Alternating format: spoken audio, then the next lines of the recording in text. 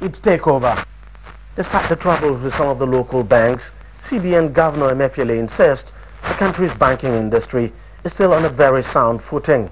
I want to assure everybody that the strategic health of the banking industry is still good at this time. No doubt there are, as a result of the global shocks, there are certain weakening of certain ratios, but those ratios have not weakened to a point where we can say that the banking industry is distressed. We would like to appeal to everybody, all depositors, to be calm. There is no need to leave an impression that any bank is distressed. The CBN governor also said the Apex Bank will continue to conduct periodic stress tests on banks in the country to make sure they remain healthy at all times, and that it will always act to protect depositors all the time. Dejibatno, CCTV, Lagos, Nigeria. Still in Africa's largest economy, the country has been very hard hit by a steep decline in oil revenue. In order to boost the economy and diversify away from crude revenues, the government is now focusing on streamlining operations at its ports. It's hoped that this will increase exports and productivity at the same time. Nigeria was Africa's top oil producer until a series of attacks on pipelines pushed crude production to 30-year lows. The value of its exports, mostly crude, plunged 52%. But the government is looking at streamlining operations. We ensure that you can pay for it anywhere, into any bank, and it will automatically come into our accounts. So we have this electronic payment.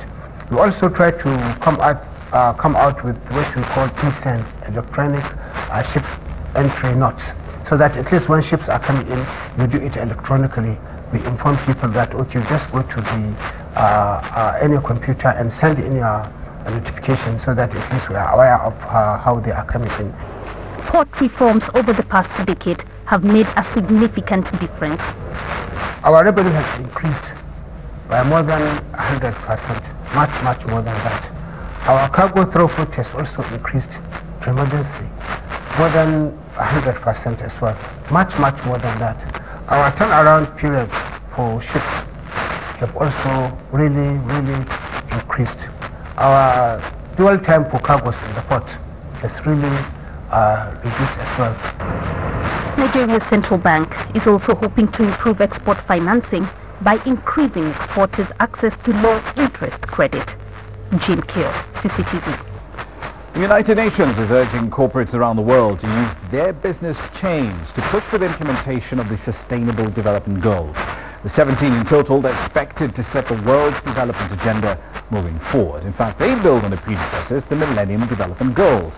The UN says they hold an economic opportunity with an estimated investment of anywhere between $2 to $3 trillion every year. They also present an opportunity for business-led solutions in tech in order to address some of the world's biggest sustainable development challenges.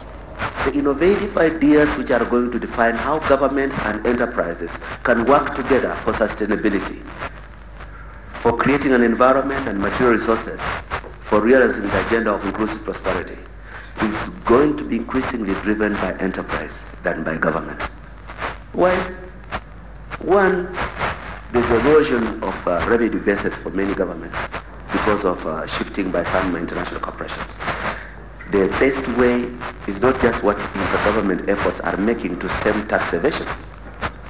It is industry-based standards of acceptable sustainable conduct that is going to play the greatest role in fighting illicit profit shifting and tax avoidance exercises. A bank in Somalia based in Mogadishu has kicked off a microfinance scheme. Now, it's hoped that this will essentially reduce the staggering rates of unemployment in the country. Ucho Koronko has the details. The International Bank of Somalia, or the IBS, has been lending its citizens from $100 to $1,000 in order to help them start businesses such as clothes stores and groceries.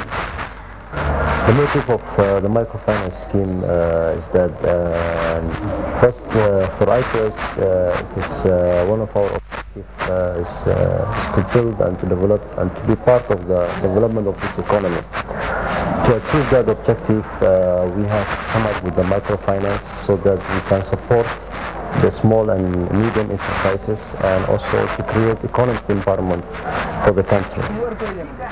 The lender distributed about $600,000 in cash to some 700 recipients since it began the program in 2015. The loans are interest-free, with women representing 80% of the recipients. So far we have been doing this for the past 1 year, and for the past 1 year we have seen that many businesses